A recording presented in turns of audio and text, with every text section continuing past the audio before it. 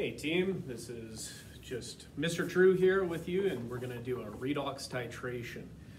Normally we'd want you to do this in class, but this is as close as we're going to get.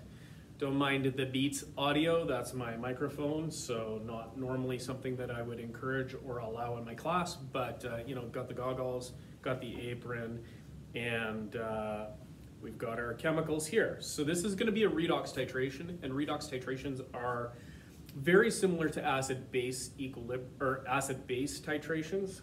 The difference is that my reaction is not going to be obviously an acid-base reaction. We don't have a neutralization occurring. Instead, we have a redox reaction, and we're going to have our two chemicals that we add together are going to have a change in color based on redox chemistry. So in this case, I've got potassium permanganate. Potassium permanganate is in my burette. So my potassium permanganate is my titrant. My titrant is going to be added to my sample, and my sample in this case is going to be iron 2 sulfate solution. So I've got some iron 2 sulfate solution, and I'm going to need to pipette my 10 milliliters of iron 2 sulfate solution as my sample. Now, the iron 2 sulfate solution, I've already washed and conditioned my pipette. We learned to do that in Chem 20, so not really wanting to spend a lot of time going back over that. But I'm going to do my best to use volumetric technique to measure the 10.00 milliliters correctly. So you did this in your lab exam, and so I'm going to lower the meniscus so that we get 10.00 milliliters exactly. I'm going to transfer it to my Erlenmeyer flask. And there was some water in there, doesn't matter, right? If it's pure water, it's not contributing to any reaction or change. Now, the iron 2 sulfate has been acidified. So this solution was made by adding the iron 2 sulfate solid to sulfuric acid. So they both have sulfates in common, so really I'm mostly just adding acid particles, which are necessary for the redox reaction to take place. The iron 2 sulfate solution that's been acidified is going to react with my potassium permanganate. And my potassium permanganate, which is a deep purple color, is going to turn colorless as the reaction goes forward. The manganese ions are going to be in very low concentration, and we're going to be watching them disappear, and eventually the color is going to stick around. That's when I reach my end point, and we will be using that end point for our calculation. So right now I've measured my volume. I'm at 13.30 milliliter, or pardon me, 13.50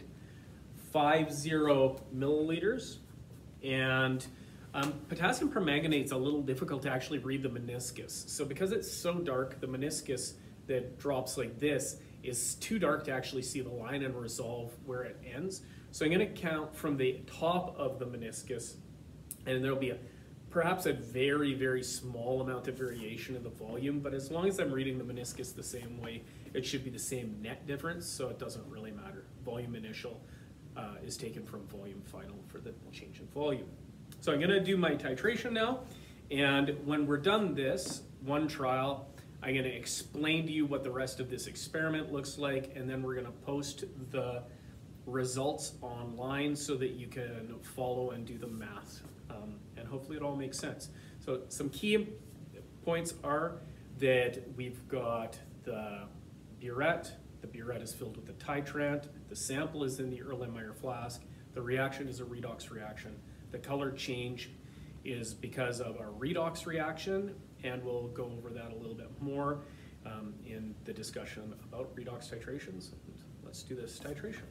So I'm going to add my sample, and you'll see that the pink color is, or that deep purple color is going away. And as I agitate it, it's going to start sticking around a little bit longer. And it's persisting a little bit longer, but not really long enough to bother being too worried about it. I'll rinse down the sides in case there are any drips there. And I'm going to continue. I'm looking for that one drip that's gonna make the color stay. And so, the exciting part, right? The slow and painful process of titration, but precision is what we're looking for, and this is being used, this particular titration is being used to standardize the potassium permanganate. So potassium permanganate is not very stable. I touched the side there, so I'm going to wash those down to make sure they get in to react. It's not real stable when you first make it, and it will react with all sorts of stuff because it is such a strong oxidizing agent. It's at the top of our redox table. And so when you mix it with the water and any impurities in the water, that permanganate could oxidize those chemicals. And so you never actually know its concentration directly from making the concentration. Just have a good idea. All right, this is a little slow and I'm getting talky here, so I apologize. The drips are lasting a little bit longer. Good times, folks, good times.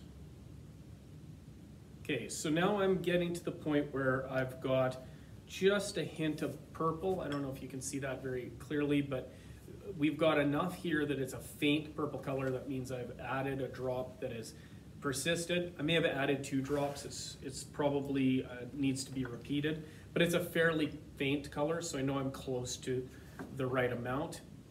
If I did a back titration, we could see if that last little bit of iron 2 sulfate was enough to make it go back. If it did, I'd be so happy. And so it's gone back to colorless, and so we know that through the back titration that this has worked out correctly. And my final volume now is going to be 26.9,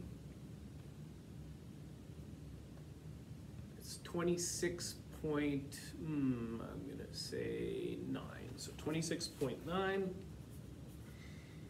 And can collect the data for the rest of the trials and post those. I just want to mention though that we're not done this experiment. So this experiment actually uses this experiment to find the concentration of iron 2 sulfate. So we're standardizing the iron 2 sulfate.